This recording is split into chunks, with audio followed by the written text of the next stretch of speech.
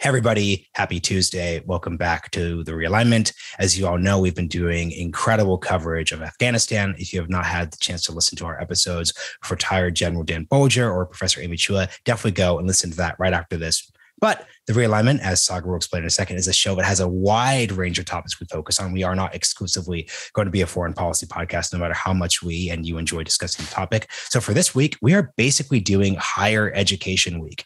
This is the week where a lot of people, especially in our audience, are going back to college, whether they are high school seniors who are going into their junior or senior years. So there's a lot of people who are wondering what is going on in higher ed. So we're going to cover that today.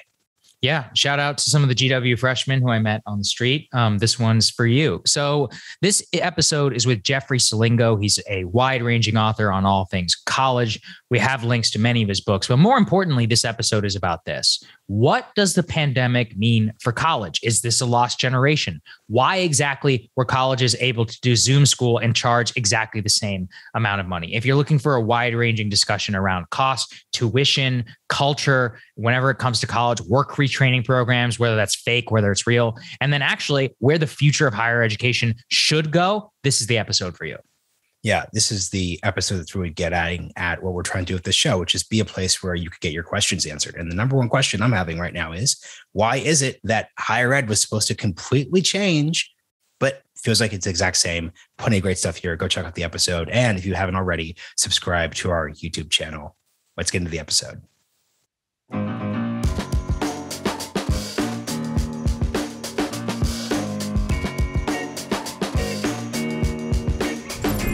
Jeff Selingo, welcome to the Realignment. It's great to be here. I want to start by asking a very basic question that is of direct relevance to basically everyone in the audience, whether they're a student, a parent, or someone paying off their student loan debt. From a conventional wisdom perspective, COVID was supposed to change everything about higher education.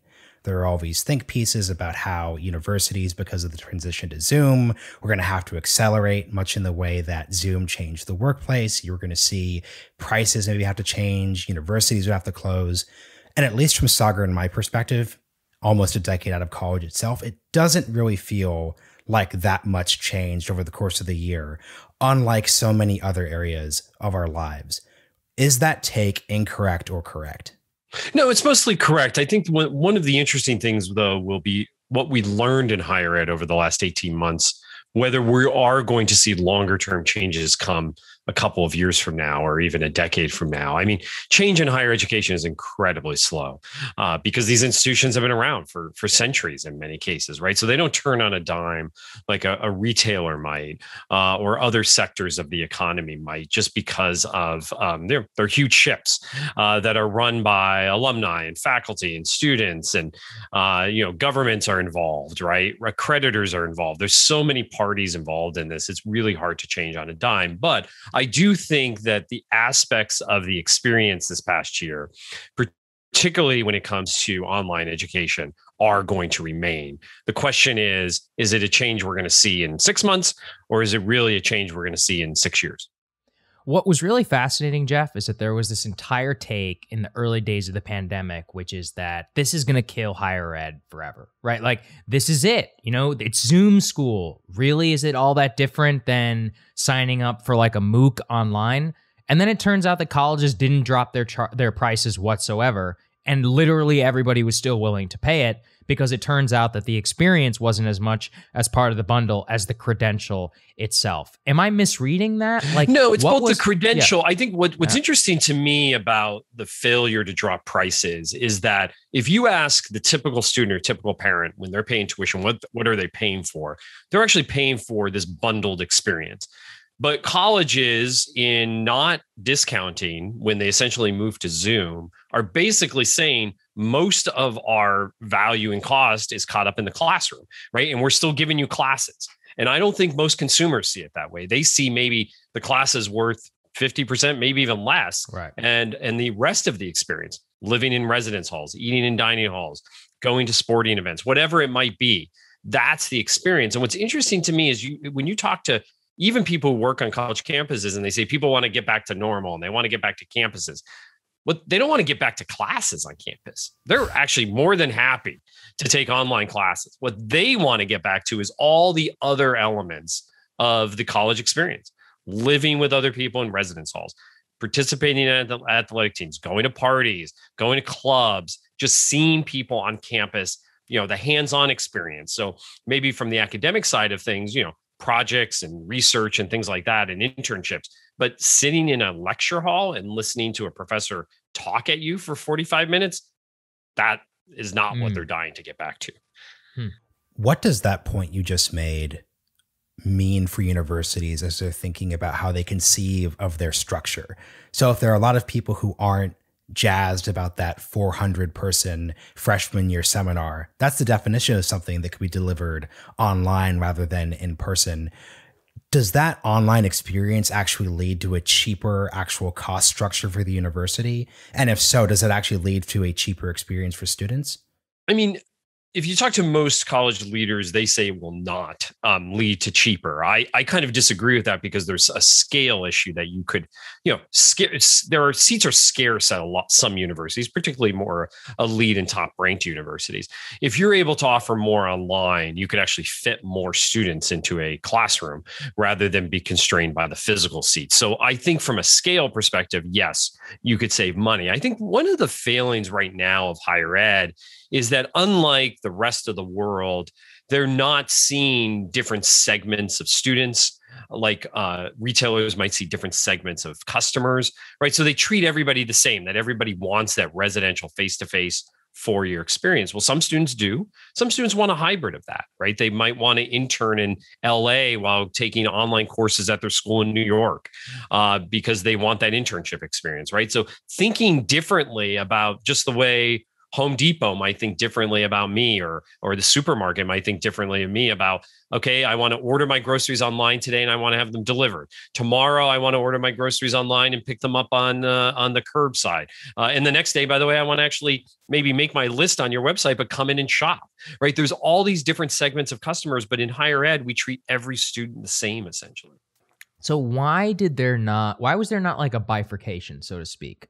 Something that Marshall and I were talking about is like, why did nobody say, okay, I'm going to dramatically cut my prices. I'm going to scoop up all of these people. I'm going to provide you a similar education experience with a semi-subpar credential. It almost seems like everybody just decided we're going to keep our prices exactly the same and not go into that. Go ahead, Mark. Well, and just one quick thing that I want to build on, citing from the book, because Jeff, what I really enjoyed about Who Gets In and Why is you were telling the story of Northeastern University. And what Northeastern did is it dramatically improved its rankings over the course of a generation through, for example, picking up better quality students, convincing a student who would be a great pick for a second tier to go to a third tier, and you do that, and then you just move up that way. So it's easy to imagine a world where you say, hey, I'm a third tier university.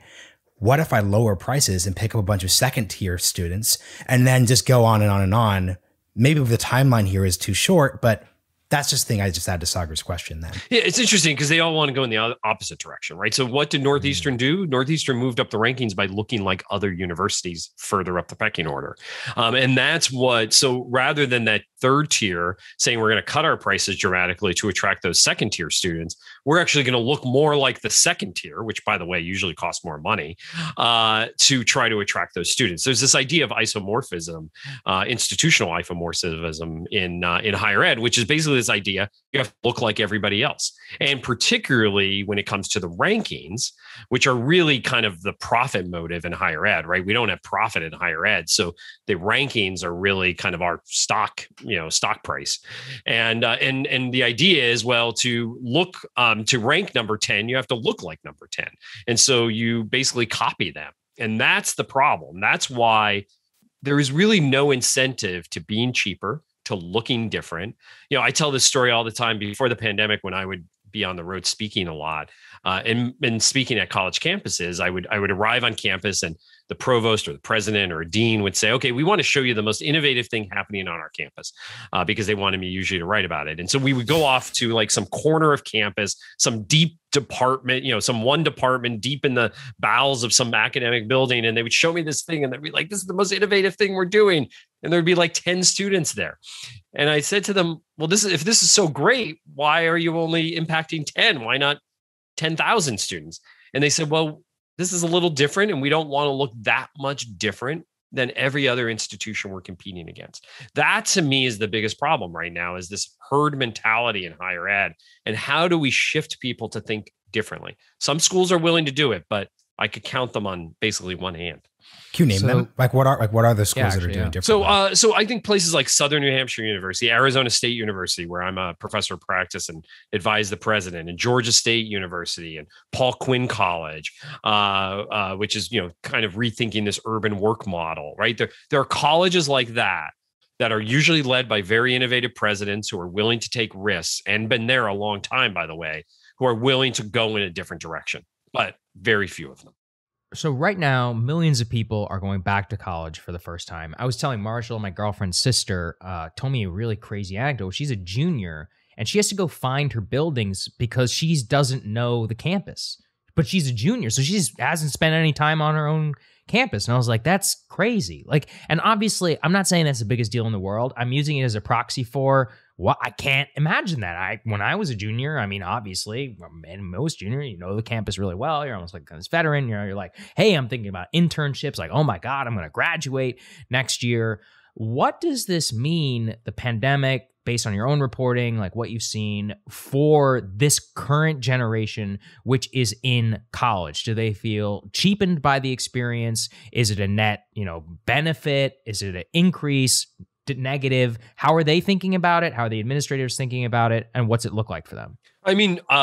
From an administrative standpoint, I think they think this is going to be a lost generation, right? There's this idea, for example, during the Vietnam War, that those graduates who graduated around the Vietnam War have not been really that engaged with their alma mater. So I think they're thinking the same thing with these, probably the class of 2020, 2021, 2022. You're never going to get them back for a union. You're never going to get any money from them. They did not get the experience that you promised them. So I think that's from the administrative side. I think the same thing is from the student side. I think they feel very cheated. And for those students who have the means and the flexibility, you're seeing them take time off. And they're basically saying, I'll wait this out and I'll just come back and have that undergraduate experience I want to have in maybe a year or two.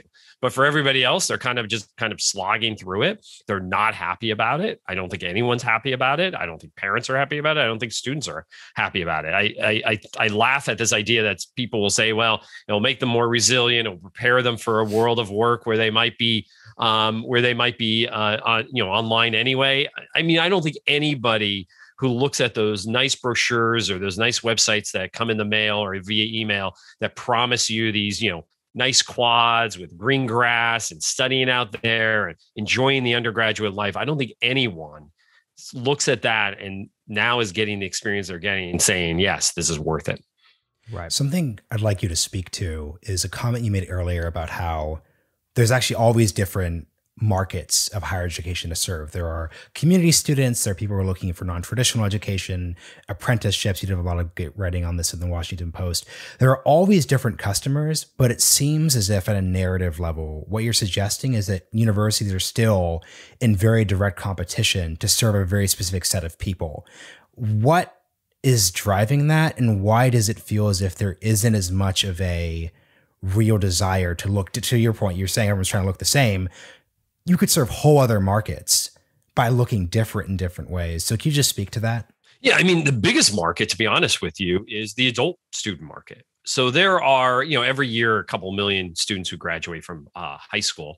Not all of them go to college, maybe 80%. So we're talking really kind of a 1.5 million, 2 million, maybe a little over 2 million students every year for a couple thousand colleges out there. Meanwhile, there are tens of millions of adults who either didn't go to college, started college, didn't finish, or are adults who went to college who need more education. But yet a very small portion of the market is going after that market, right? So if I'm just thinking from this as a marketing perspective, if I'm in any other industry and you're looking at the scope of that market, the total addressable market, why would you go after this small portion when you have this huge portion out there? And the simple answer is it's easy, right? There is a pipeline from high school to college. We know where to find them. They usually take a test. We know how to buy their name. We know where to find them in high schools. It's just so much easier. And many of them want to go to college. So it's just so much easier to find that customer than it is that customer out there who maybe went to college and is now not really that happy because they had to drop out or never went to college. And so it's a little bit harder not only to find them, but to enroll them and to make them succeed. It's really around, that's to me is what it comes down to, is just how hard it is to serve these other segments of students for most colleges. What role does the government play in this, Jeff? I hear a very, classic libertarian critique, which is that the student debt crisis is really a making of the government in terms of guaranteeing student loans and all of that. Obviously, state governments themselves also run many of these colleges. They, through their funding mechanisms itself, can set the prices and contribute to all of that. Could you break down some of that? Because there's a lot of rhetoric really on both sides surrounding this. Yeah, I mean, I think part of the problem is that we've really shifted the cost of higher education to students and families in general. I mean, back in the late 1960s, when the Higher Education Act was first passed, it really was a partnership between institutions, between governments, both state and federal, and between students. And largely particularly over the last 30 years, that burden has really shifted to students. And there is this argument that on one side, and Bill Bennett, the former education secretary under Ronald Reagan, really advanced this idea that the more federal money available, this Bennett hypothesis, as it was called, the more money available, the more colleges will charge. Now, that's a hypothesis that some economists have dismissed over the years, but there's no denying that the ease of debt, and I think that's the problem, the ease of debt, both for students and for families. I'm more worried about family debt right now. Parent plus loans, for example, or plus loans also for graduate students. It's very easy to get that money to pay for a graduate degree if you're a graduate student, and for parents to pay for their students to go to college. That if I were to start anywhere, I would basically really clamp down on that debt, because then colleges would be forced to say, okay, student debt is regulated by the government, but this other debt is not. Maybe we are charging too much and we're going to be forced to lower our prices. That's where I would start if I were in charge. Can you explain what clamping down on the debt means? Because you were talking about graduate school, and then that's obviously separate from undergraduate. So can you talk about the different types of debt that folks have? Because this actually plays into the whole student loan forgiveness debate, where it actually gets complicated, where when you think of student loan forgiveness, you think of a person who has all this debt from undergrad, but actually a lot of student loan debt is held by professionals. Yeah, I think more than 60% of it or something like that. Yeah, so just talk about student loans broadly. Yeah, so at the undergraduate level, you could get what are called subsidized loans or unsubsidized federal loans, but there are limits on how much you could borrow from the federal government. Subsidized loans means basically that the interest is subsidized while you're in school, and those mostly go to lower income students. But at the graduate level, you could basically borrow up to the cost of attendance, which includes basically every cost under the sun, especially if you're going to an expensive graduate school, or you're going to law school or business school. So that includes your living expenses. And most people do borrow up to that. There are no limits on that. And at the undergraduate level, there is something called a Parent Plus loan, which allows parents to borrow for their kids' education. And again, no limits on that either. And so what ends up happening is that when colleges send out at the undergraduate level, when they send out a financial aid package, they might say, okay, there's these undergraduate loans, which are limited by the government. But by the way, you have a lot more need, and we have to fill that in somehow. And then they offer these Parent Plus loans to parents, and parents are like, okay, I guess I have to take this out in order to afford to send my kids to this school. Well, you don't have to.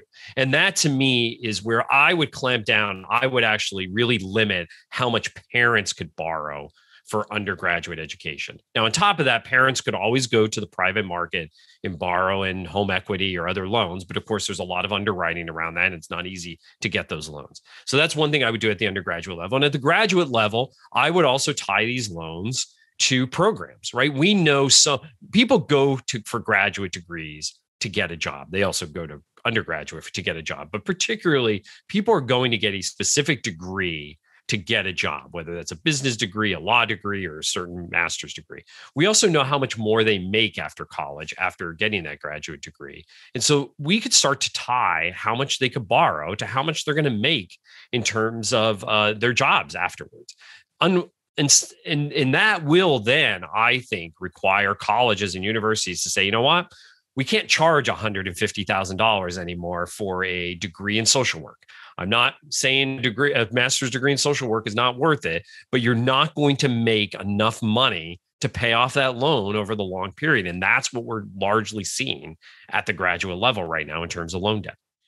You know, it's interesting because the example you're giving, I don't think of the social work degree. I think of the reporting. I think it was in the Wall Street Journal about Columbia University's grad programs with film, where you had folks spending, once again, you're in New York City, so you're getting a huge amount of loan debt beyond just the cost of the degree to make, at best, maybe 40, 42. So what you're suggesting is, in the system you're advocating, Columbia would have to very clearly either eliminate these programs or seriously change the cost structure. Yep. But I guess on that note, then, what are the purposes of those programs? Because something I've just heard rhetorically to make is that money. A lot of, yeah, exactly. So like what happens? So what actually, how would, because it's actually just funny. Like, Sagar, I'm sure you've noticed this, but I just see so many top tier A+ branded colleges banding about these like really weird programs that I know aren't actually the thing. We're thinking like public policy school of plus. You're buying a degree. You're essentially buying an elite degree. I went to school, GW, and I started seeing these ads for masters in political management. And like, I'll spare the curse words, but like, what are you talking about? That's literally fake. That's not a thing. Except though, Jeff, it's not fake because the employers on the Hill do take that stuff seriously, and they probably will hire you because you have it if you're up against 9 different people. So yeah, right. That's because we don't know the skills. What's up? Right. Do we have a cultural problem in that we value these like fake degrees in the education market? Do we have a funding problem that starts with the debt itself? Or is everybody in the system basically complicit? No, well, everybody in the system is complicit, right? But we do, and employers are to blame here because there's a signal noise problem here, right? So there's too much noise in terms of people applying for jobs in a normal market. You really have no idea, do you have the skill sets, right? So what you do is you just look for the credentials. And the more credentials somebody has, or the more credentials they have from an elite school, or the more credentials they have from in a specific degree, you say, well, they must have these skills. Or I hired somebody from this school previously and they had these skills with this degree, so I'm going to hire somebody else with this degree, right? So we use the degree as a signal because we're not quite sure about 2 things. What real skills are needed to do this job? We don't quite know that. Or from an employer's perspective, we're just overwhelmed with applications, and it's a good sorting mechanism to basically say, okay, I'm just going to pick the applicants out with this degree. Yeah, the way I usually describe this when talking with people who are overly optimistic about alternative models of education is basically none of you seem to have solved the HR problem, in the sense that you're always going to have a system where you're going to put in your BA. If you don't have the BA, you're talking to screeners. We're not even talking about someone who could have a nuanced conversation about the nature of what you spent your 18 to 22 years doing. There's always going to be a gap there. So how have you seen people think about that specific, maybe it's not a problem, but that specific dynamic around just the fact that people see it as a baseline? Well, I think increasingly employers are starting to figure out, and I wrote about this in the previous book too, Who Gets In and Why, which was There Is Life After College, where I talked about how employers are hiring, and increasingly they have data on their best employees who really survives and thrives at their firms over the course of time. And they've reverse engineered those careers, and they figured out like how they came in. What did they major in? What did they do in college? Where did they go to college? And employers who have done that and done that in a detailed way, I talk about the story of Credit Suisse in my book, where they really looked at where they were hiring and the degrees they were hiring for and the skills that they're hiring for. Now, that's all fine and good. And so what they ended up doing was expanding where they search for talent in terms of schools. They started basically going down the pecking order if you're thinking about the rankings. But then those students would get in for interviews, and then human bias would come in. Well, you went to a school I never heard of, so I'm going to ask you harder questions now in the interview process. And those students never got in, even though they were, in the interview pool. This is, in terms of being complicit, this is just our idea of elitism in American higher ed, that you must be good if you went to one of these top schools. And it really creates problems at the front end, as I talk about in Who Gets In Why. It's why these schools are overwhelmed with applications, where other schools that I offer, by the way, a really good undergraduate experience, but just because they don't rank in the top X of whatever, they don't get as many applications. I was really fascinated by this Washington Post piece that you wrote, and I think we should stick it in the description. It's Harvard and its peers should be embarrassed about how few students that they educate, that their minuscule admissions rates are a sign of failure, not success. And I'm of two minds of this, because I completely both agree with your thesis, but if I was a Harvard grad, I'd be like, whoa, you can't let in more people. What? Yeah, you're like, this is a club. I mean, the 4%, I'm dining out on that for the rest of my life. Like, you're actually cheapening it. I remember when I was at GW, there was this whole thing. I forget what exactly they did, but they like juked the stats on their science department, and they lost their USA Today ranking. And you would have thought that you had pulled the rug under from the egos of half of the student body population. I mean, and I remember also being mad. I was like, how can they do this to us? They dropped our rankings. So I get it from those who are within the system and already bought in. But I also, well, first of all, explain what you were trying to say in that piece, but maybe address on how when we have this kind of like prisoner's dilemma problem for everybody inside, how can you actually address that? So what I was addressing in that piece is that American higher ed has grown. America has grown. And basically, these institutions are the same size as they were in 1979 for the most part. And right, so you have more students graduating from high school, more students going to college, and these colleges essentially haven't expanded.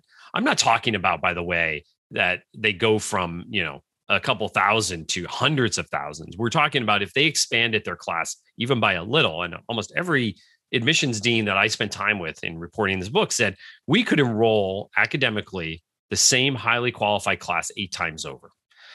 They have enough highly qualified applicants. So we're not going to diminish the incoming class. We're not going to diminish the overall school. Going back to your question about, hey, I was here. I don't want the brand diminished. You could actually increase the size of these classes by a little without diminishing the brand. And that was really what I was calling for in that piece at a time when more students are knocking on the doors of these elite colleges.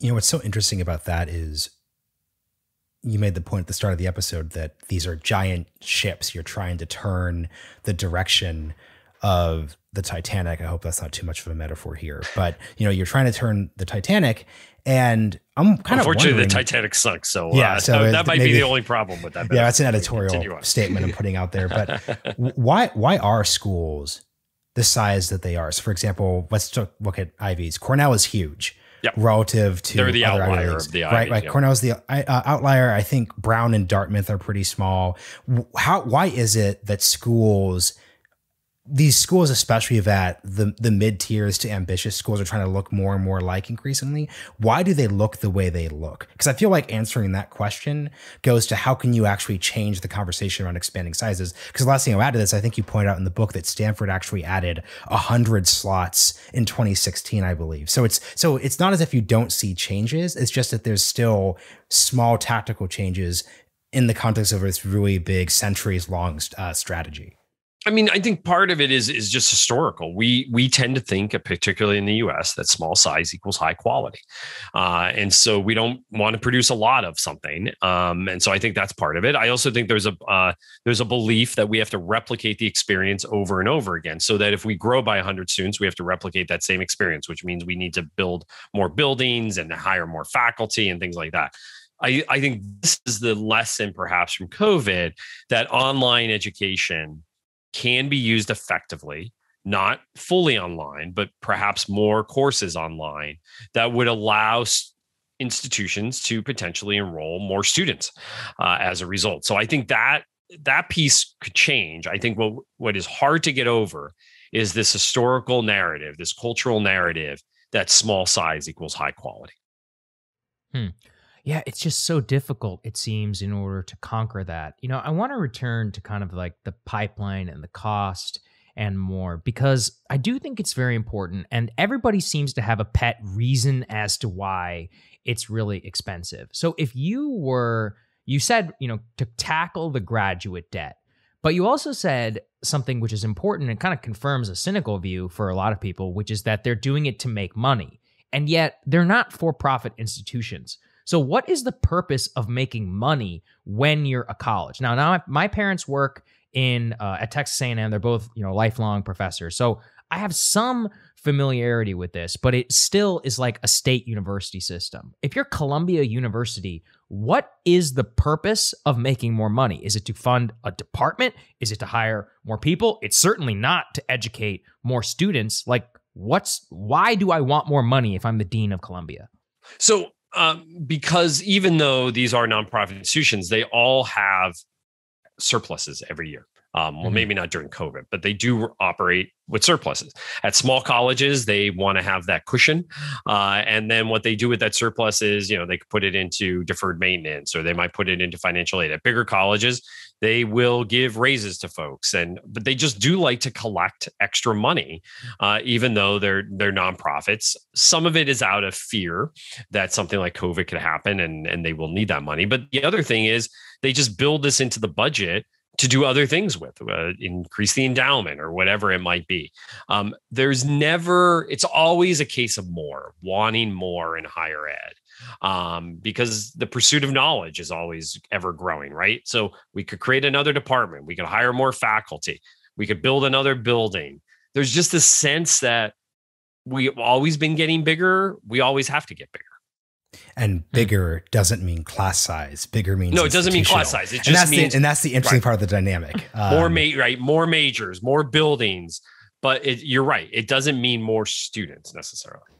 So I want to just, in our last bits here, just go through, I don't want to say hot button because it's higher education, so it's not exactly the most clickbaity space there is, but these are the issues that people are probably thinking about at this point. So I would just love to hear, we kind of got at this, but I would love to hear just your perspective on student loan forgiveness to like the center left to left part of our audience. This is a very contentious issue. It seems to be one of those areas where Joe Biden has a Joe Biden blocker on, which causes controversy with rising parts of the Democratic Party. How do you think of the issue of student loan forgiveness? Well, I'm going to probably be very Gen Xer here, which I am. I'm not a big fan of it. I think that using it in a limited way to particularly help students who I think were probably misled, which they're using now, right? A lot of the for-profit colleges and universities that are getting their loans forgiven. I think that students with maybe some excessive debt that, again, were misled, I think we could use it there. But blanket loan forgiveness, I do not agree with. I'd rather us put that money towards trying to build a better system for the future. That goes back to what I was saying earlier around limiting loans. I would rather try to invest in higher ed in general, especially institutions that have great outcomes but don't have huge endowments. That's where I would put my money. I do think that students have always had skin in the game, going back to the late 1960s. And I think they should continue to have skin in the game. My problem is that too many have too much of it in, right? They've just overburdened themselves with loan debt, and I think a little bit that's on them. A lot of it's on us, and if we could figure that out, that's where we should be focused on our forgiveness. One thing that you rhetorically hear all the time is, let's take dollars away from the colleges and let's put it towards like worker retraining programs and apprenticeships. And like, it sounds good in theory, but you've actually written about how worker retraining programs, a lot of them don't work. Right. So whenever we say, well, first of all, what's wrong with worker retraining programs? Is it more of a rhetorical thing politicians can point to than an efficacious policy? And second, if we were to redesign an education system which will actually work in order to equip people with skills that's going to dramatically, or not dramatically, but increase their wages overall in the lifetime, what would that actually look like? So in terms of worker retraining, I think part of the problem is that most of the worker retraining that needs to be done is more short term, right? And so I think we go in when there's massive layoffs, for example, and we think that, oh, let's get them a community college degree or a 2-year degree or a 4-year degree, when many of these people either didn't go to college, dropped out of college, or went to college 25 years ago, and to expect them to get a full degree at when they're time pressed often and location bound, I think is just unreasonable. And it's really not what the workplace needs these days, right? They need a job tomorrow, and they may need 2 or 3 skills that don't require a 4-year degree. So that's where I would redesign it: is what are the needs of the job market? What are the skills people have? What are they missing? Let's get them those missing skills and get them to move on. In terms of the education system overall, we could probably do an entire show on that and a year of shows on that. I think that we just need more pathways from high school, and we need to fund those pathways, right? Not everybody wants to have, go to a 4-year college. People want apprenticeships. People want to take years off to try to figure what they want. But the problem is our entire funding system is built around the 4-year college. So we need to do a lot more career exploration in high school, because I don't think most people know what careers are, what jobs exist. And then I think we need to fund them equally, so that a student who's coming out of high school could go and get job training. They could go to get a 2-year degree. They could go get a 4-year degree. They could take a national service. They have more options than basically the 3 we have now, which is graduate from high school and do nothing. Maybe get a job, but you're not going to get a very good job without a college diploma. You go into the military, which is a declining option for others, or you go to college. I mean, that's really what we have. And to be honest with you, when we have 2 million students graduating high school every year, it seems like that's not enough pathways for what we need. Mm-hmm. I want to re-ask the student loan question, but at a more philosophical level. One of the biggest innovations in education, obviously, was transitioning the country towards a system where people didn't stop their educations in 8th grade. They actually got high school educated. This is in the first part of the 20th century. Something you see from folks today is they say, hey, look, just like the world of the 1920s and 1930s required a populace who was educated at the high school level, the world of the 21st century requires a populace that's educated with college. Given that argument, we should also pay for college in the way that we don't describe high school as just free high school. We should think of college education as a public good. So what is your response to that more philosophical version of the student loan and cost of college argument? I mean, I think part of the issue is that we have turned, because of the cost of college, we have turned it into essentially trade school. And we see this in the majors, right? When you look at what students are majoring in, they're majoring in STEM fields, business, health professions. They're majoring in things that they think will provide them jobs, and they're ditching the humanities in huge numbers. And when you ask people, well, why? And you're like, well, that leads to a job. And well, why are you so focused on getting a job? Is because higher education is so expensive. I think that if we not only reduce the cost of higher education, but we reduce the amount of debt people have to take on, then you're going to use college for what I think its purpose is. Partially to explore and try to figure out what you want to do, partially to get broadly educated, because you're going to need to be educated for the rest of your life, and partially to get specific skill sets for a job afterwards. The problem is that most of what we're doing now is going into that last bucket to get specific job skills, and I'm not even quite sure they're really getting them all the time at every college to get that job. Jeff, what do you think about these affirmative action cases in California, Texas, and more? And then also, obviously, the most hot button one, which is Harvard and, alleged discrimination around Asians. I mean, you can see on the one hand, they're making these same arguments that they made back in, the early 1900s about, we're trying to preserve the integrity of the school. At the other hand, it is a private institution and the courts are getting involved. This has become one of the most hot button topics in all of higher education. I'm curious for your perspective just on the entire thing.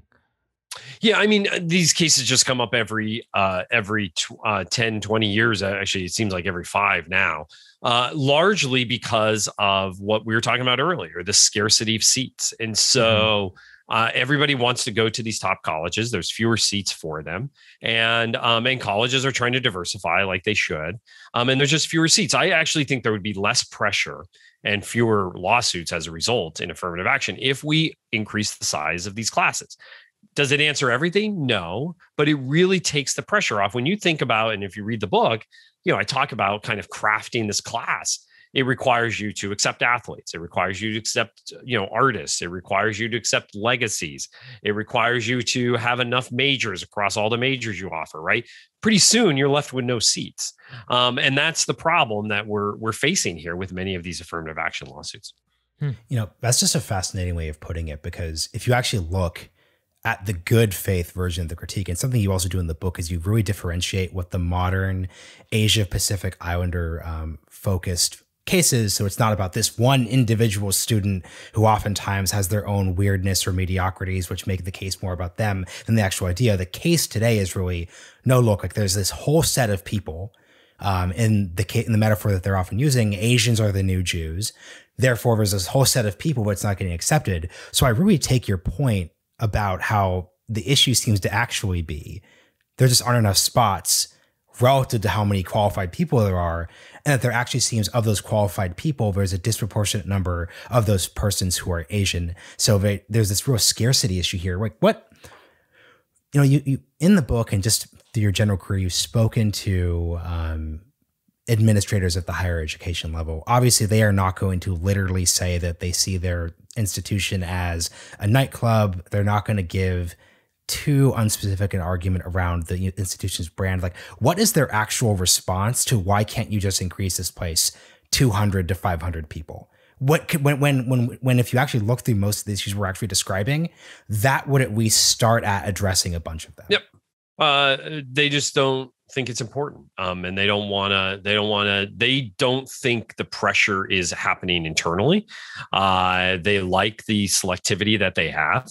And there's just not enough pressure on them. The only people that I think could put pressure on them is the government, because the government holds a big purse strings in terms of research dollars, in terms of financial aid dollars at these institutions. I think that if the government kind of rethought how they give out financial aid, and it was more incentive based for the institutions to change their behavior, whether that's around cost, whether that's around access, whether that's around the programs you want them to offer, whatever it might be, whether it's around outcomes. If you're not graduating 50% of your students, you're not getting any more federal financial aid, whatever it might be. We could start to craft programs that I think have what we want them to achieve by just basically saying, you're not going to get the money anymore. Jeff, what are there's been a lot of, kind of doom and gloom here. What are some of the hopeful stories in higher education today? You pointed out some of the specific universities you think are innovating, but maybe just describe some of the programs, what people are doing. If you have hope for change in the system, where should you look right now? Yeah, so I have hope. Georgia Tech, for example, a graduate degree in computer science that's online, that's $8,000, right? And it has actually increased the number of students getting advanced degrees in computer science.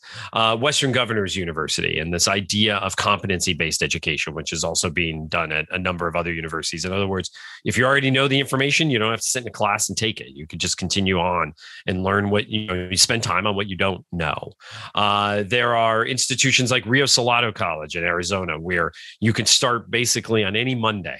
You don't have to wait until the end of the semester. There's Arizona State University, which offers hybrid courses that you can mix and match with face-to-face courses, so that it's a much more flexible option for you. So there are institutions out there that I'm really hopeful about. Georgia State, let me just give one other example, using data to figure out how students are learning, so that we could basically make sure that we don't wait for students to come to us to say that they're having problems, but we could see in advance that they're running into problems in these classes. What is that about? Why? Maybe we need to redesign the class.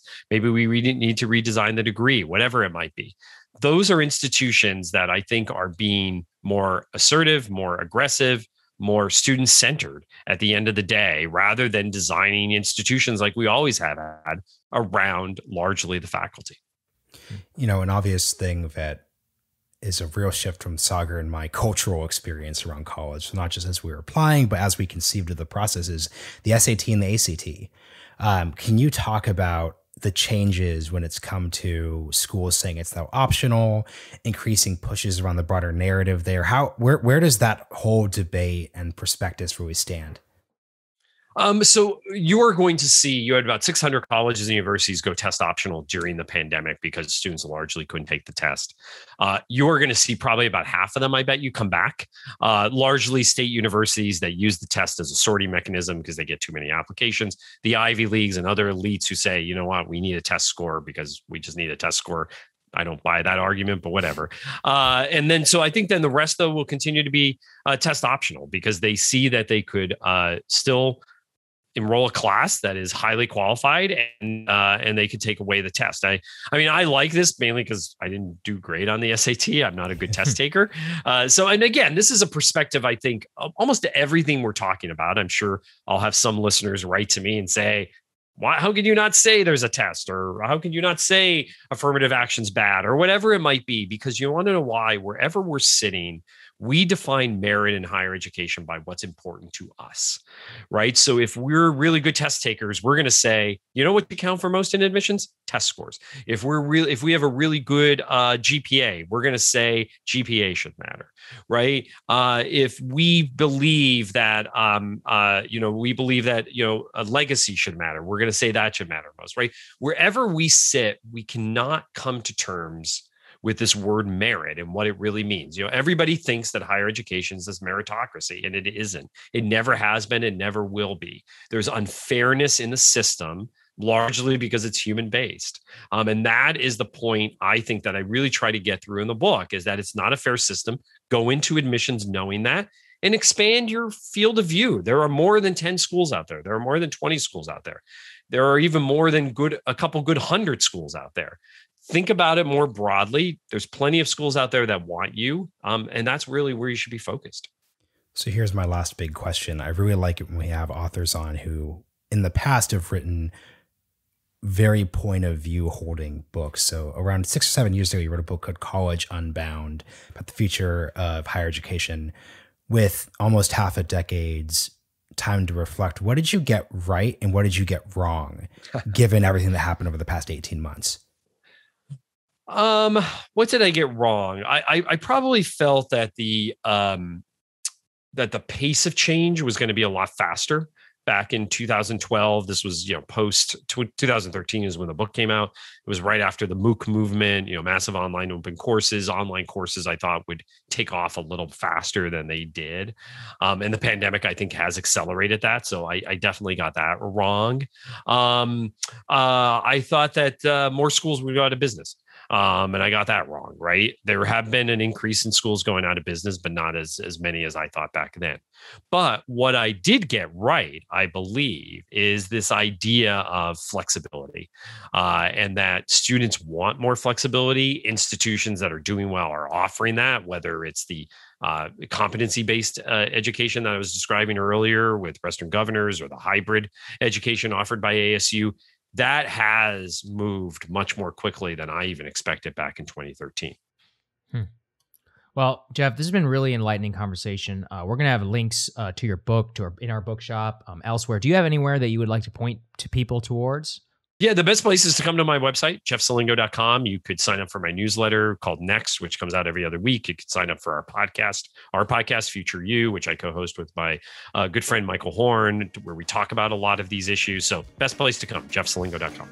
Awesome. Go ahead and subscribe there, everybody. Go ahead and check all of this stuff out. Thanks for joining us, man. Really appreciate it. No problem. It was great to be with you. Thank you.